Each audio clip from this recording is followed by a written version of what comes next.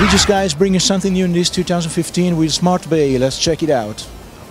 This year the GSK is presenting a Smart Bay solution aimed to resolve the problem of different kind of sensor boarded on light aircraft.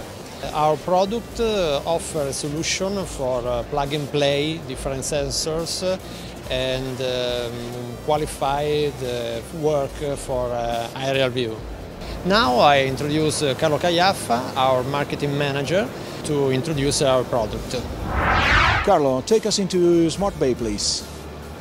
Oh yes, I would like to introduce first of all the fact that the Smart Bay has been designed to be totally universal. Universal can either connect different aircrafts, but more specifically we can connect up to 3 different sensors, and those sensors can be any type of sensors. What I mean by any type of sensor, I mean that we can pick up from the market any type of consumer sensors, we can go into professional sensors, and we have here the capability to fit up to 3 different payloads. This is the true innovation that we're bringing to the market today. We understand that the market is going into more aerial view works.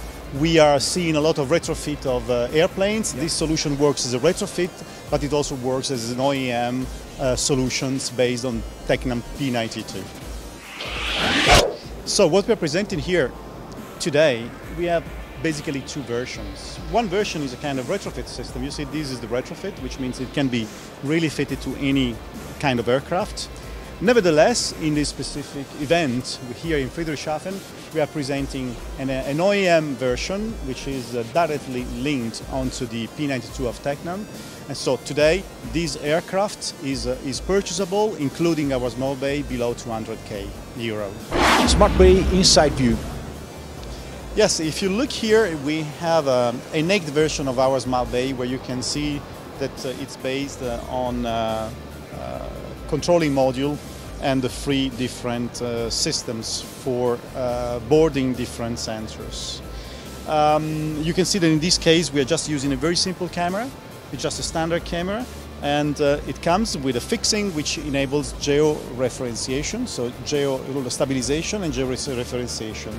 The system also enables the power supply of all the possible systems. The system has also embedded storage capacities, which means that all the sensors are not overloaded by the data that they are generating, since they are just put in our storage system.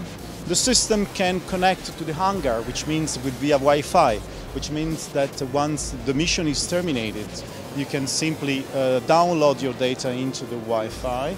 And more than all, this system is based on a mission computer, which means that the mission can be organized in advance to the event.